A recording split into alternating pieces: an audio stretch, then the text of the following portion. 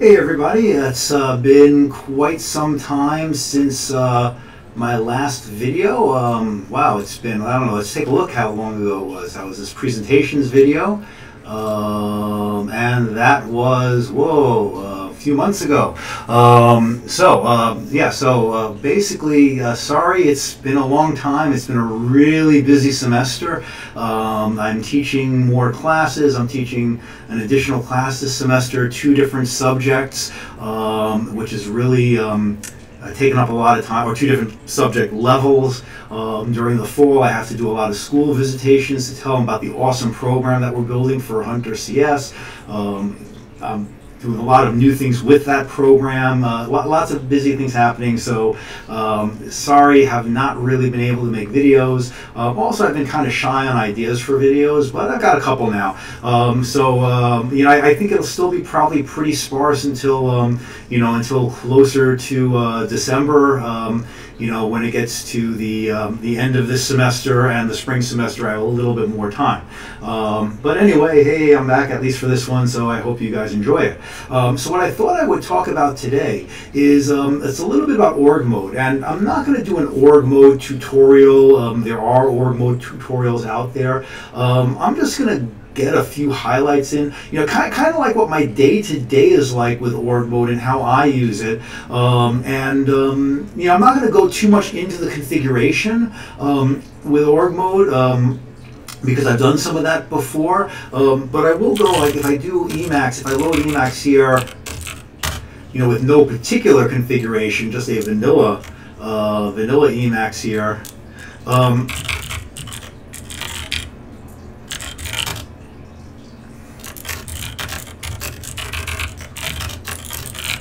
the idea that, org mode, you can move things around, you can do, you do the tables,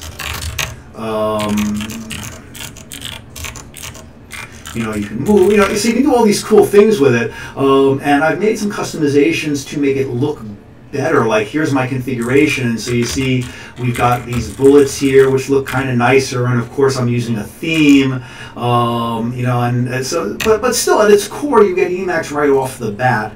And as I show you things, I will actually, right, I can't do Y or N because I'm in vanilla Emacs where it's just yes or no, so yes, let's exit anyway. I'll show you a little bit of the configuration, but I won't go through the details because you can go back to the other videos, or you can go to the config file and get it. So just look at some of this. One of the things we're doing here is setting up the browser, org bullets, which gives us those nice bullets as opposed to just the asterisks.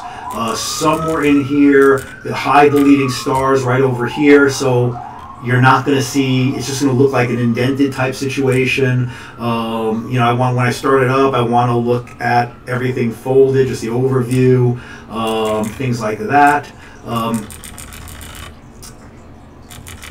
The applications that I'm using for the browser to look at a PDF file, or the web browser I'm using. I bind this to my agenda, which we'll talk about in a little bit. This is my agenda view, my custom agenda view, which we'll talk about. These are important parts here. These are the agenda files that I'm using, so org gcal. I did a video before on using the Google Calendar and pulling information from that. And we'll see a little bit of that when I use it later. But that's a file that I'm using for my, that's an agenda file. That file that's being populated from somewhere, pull that in when I list my agenda, when I'm listing my schedule. This is for Hunter School of Education calendar. This is my main org file. And schedule.org is actually older stuff that I'm not using. And then I've got these templates here for capturing, and I've done a couple of videos, if you go back, a couple of blog posts and videos on capturing with org mode. And I'll show you in my day-to-day, but these are the capture templates that I use. And I also go over these things over here in those older videos, so I'm not going to talk about them here.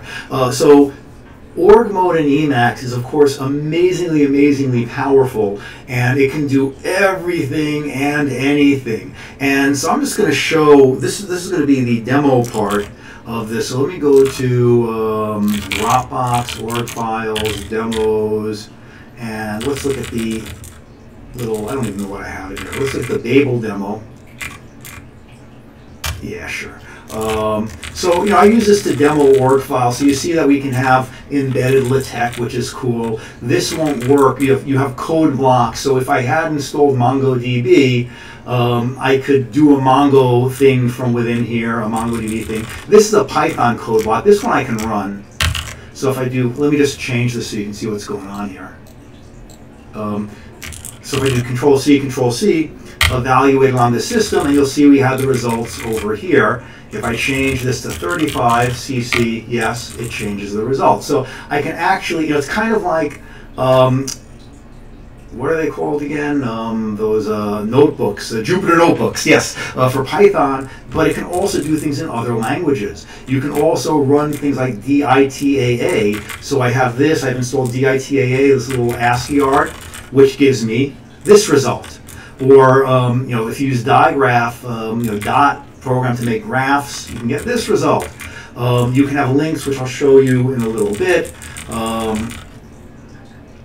Here, this is another Python block. Let me just change this to 13.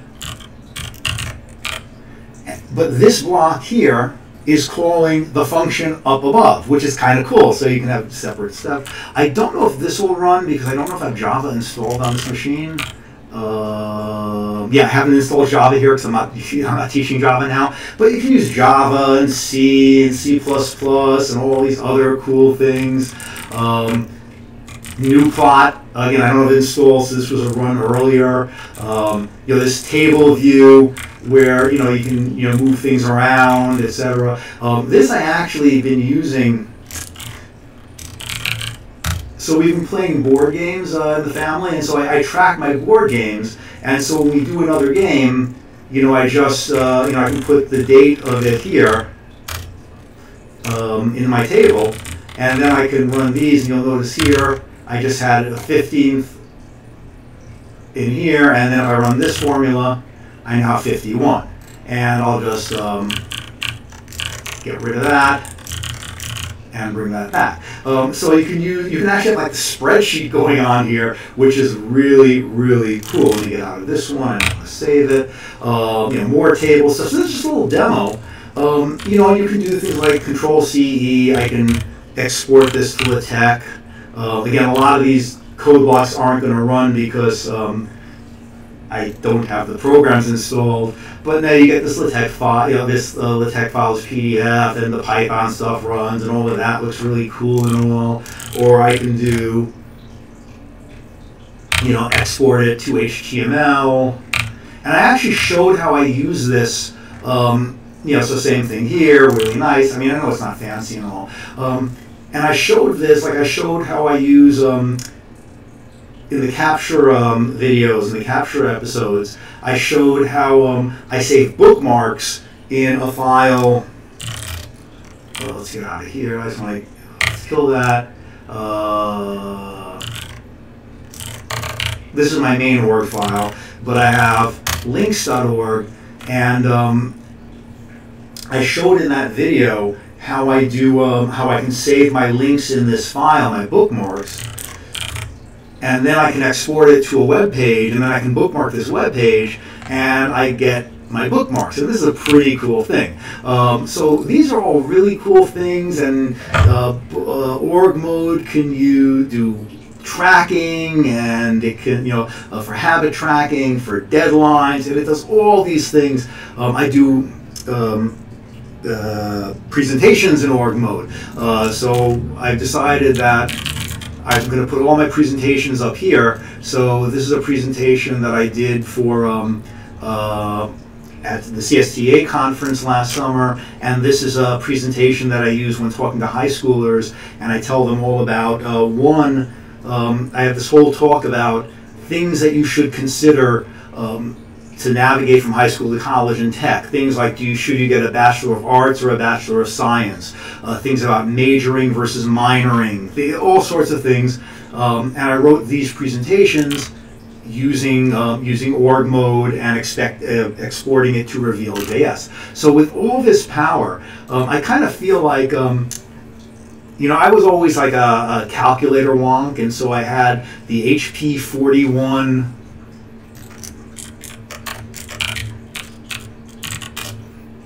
The HP 41, well, I had the HP 41 originally, this guy here, and then I had, I think it was the 48.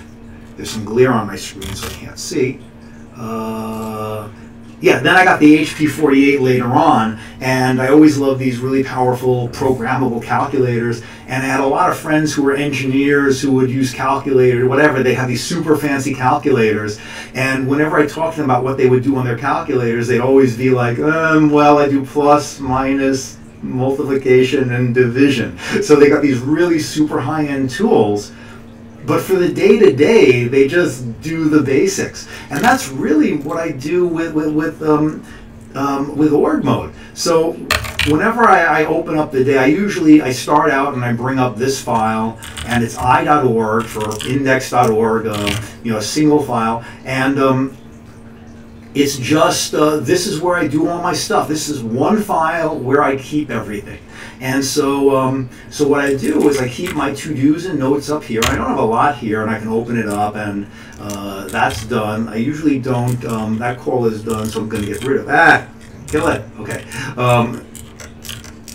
That call is done. I have to do this paperwork. I have to deal with, these are things that I have to deal with. And down here I have a note space, which I run long-term notes and to-dos, things that I have to deal with, but they're not as long or to-dos. And you see I have a to-do over here, which is not really a to-do, it's really a note. I just have it here as, I don't know why I have it as a to-do actually, but there's no date associated with it. Whereas here I've got a date associated with this to-do. And, I do move things around. Like sometimes I'll just throw something like here. Jordan Cochet gave a talk at CADskillsConf on digital terroir. It's really cool. I'm planning to write a blog post about it. So I just have a couple of links here just to store that information. And very frequently I'll just like write some temporary note that I have to deal with today or now. And I'll just have it as an org heading. And then when the urgency passes or whatever, I'll just move it down lower here or move it, just so that my to-dos are up top. And then when I'm done, I'll just kill it. And in fact, normally when I deal with to-dos, like what you're supposed to do, like more to-do items, to-do items. So if I have a to-do here, something, I'm supposed to do, I'm supposed to cycle it like that. Or if you note here, I have a note to done. But I usually, I just usually delete it, or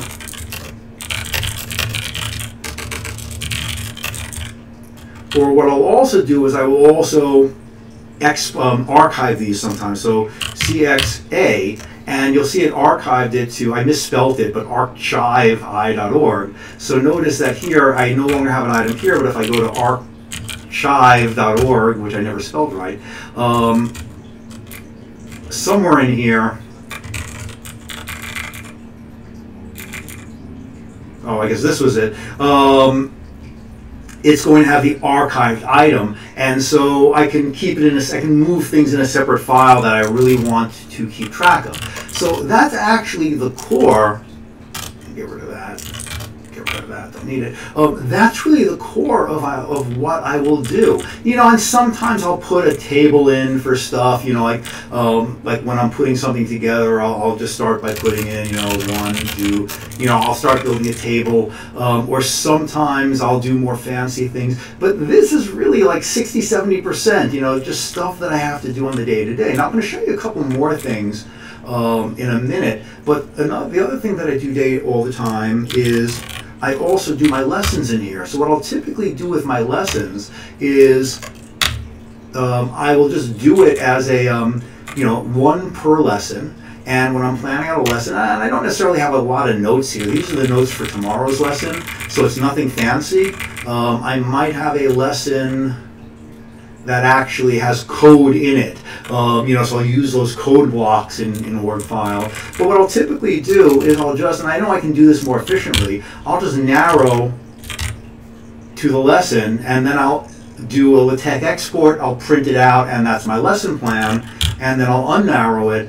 So this is my typical lesson planning part of this. I'll sometimes make something that should be a web page, I'll export it to a web page. But again, really simple stuff, none of the fancy things. But the other thing that I do all the time is capture. So for example, let's say I'm reading my email here. And so I have this email by Mike Zamansky, which is me, which I sent to me from another account.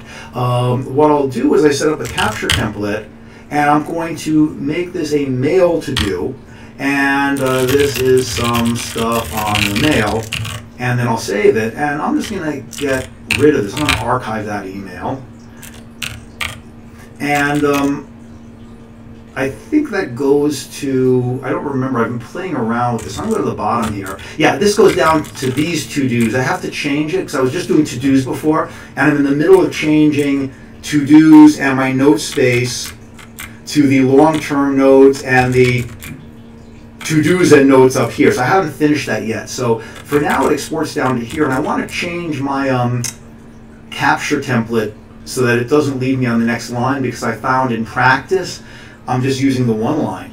But then from the capture, I can come right back to the email message, which is really cool. So I also do that, and I showed this before. Another thing I do is if I'm here, like here's another email, and I can do this with any link, I'll do a capture, and in this case I'll do a capture for a, well, I didn't want to do a mail to do. Let me get rid of these. A Gmail to do, and I have to unfortunately mark that, replace it. I know there are better ways of doing this. Just put like a little label on it. That's, whoops, Control-CO. And it brings up that message. I will also do, I show links in the other video, but I'll also do like if I want to save a blog idea, and again, I've been messing around with this. So let's see where that is. Like some blog idea. And let's look for some blog idea. Okay, blog topic. So again, I've been changing things around. I'm just going to get rid of all these, and I'll probably remember to change it all after the video. But I've been changing around so that blog ideas is now posts, where I'm keeping my blog ideas. So I just have to change my capture templates. So here,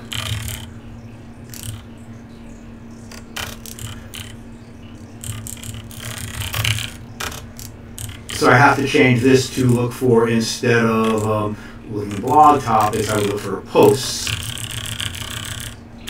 for example, and I'll load this later. But I use that a lot as well, where I'm just saving notes and things, where I have an idea, and I'm like, oh, I just want to make a note of that. So I'll sometimes do the Control-C, and then save it as a capture template.